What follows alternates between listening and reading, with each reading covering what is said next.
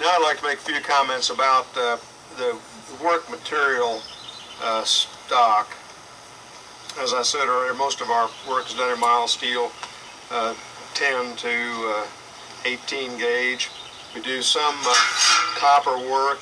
You can get the copper scrap inexpensively from a local roofer.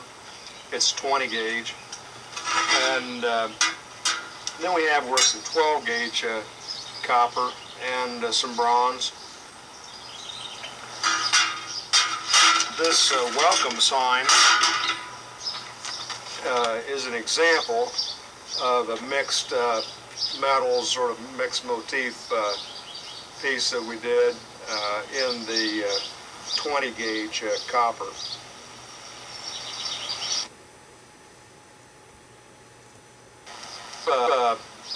The preponderance of my work were, say, 20 gauge copper. They really wouldn't need a hammerhead this heavy. The stock hammers can be purchased between 17 and 25 pounds. Actually, it could be made heavier than 25 by pouring more lead into the head.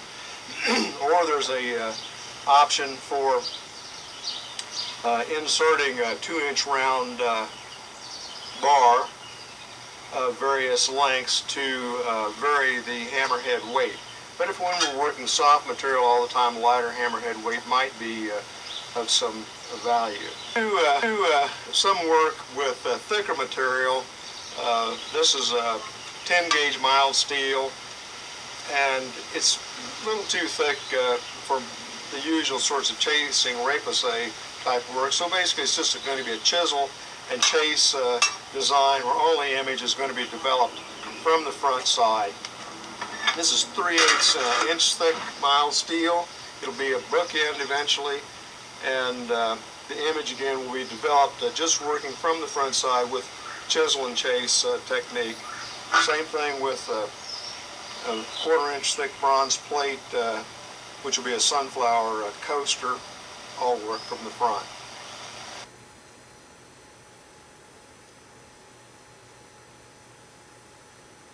This is a piece, it's actually a little box lid that's just started.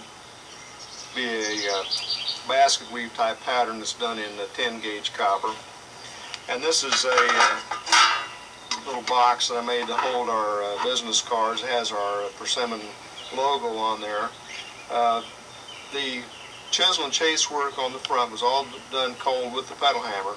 And then when it came time to give it the volume, I heated this with a torch, turned it upside down over an open vise, and worked it down with the ball peen. So we do a combination of techniques, some hot, some cold, and use this as just one of a number of tools that are useful. Now, the amount of clearance between the anvil and the drive shaft allow me to work a pretty large piece of material. This is about the upper limit. This is going to be a little tabletop. It'll have kind of a water plant scene on it. And it takes a little ingenuity of shifting the thing around and fiddling with it, but it can be done.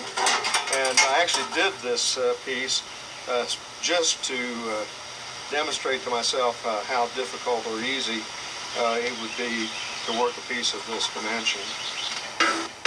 I have a plan to make myself 4 toolboxes, which I'm going to use to transport materials in my truck. This is an almost finished lid with the autumn leaves concept, overcup oak and northern red oak. I'll use each of the lids to demonstrate some of the different ways the pedal hammer can be used. This Celtic knot with the copper backing still has a fair amount of work to go on it, but it gives you the idea of the cold cutting capability. This cornucopia will be sort of a medium high relief piece as opposed to the rather low relief that were in the autumn leaves. And I'll probably have a gilder's paste applied to the corn aplenty and the fruit. And the fourth lid is sort of a tribute to Francis Whitaker. This is a photograph taken of one of the last pieces that he forged, split cross, at the Rocky Mountain Smiths Conference in Carbondale, Colorado in 1996. And of course this is his logo. That was the only time I ever got to meet and visit with Francis.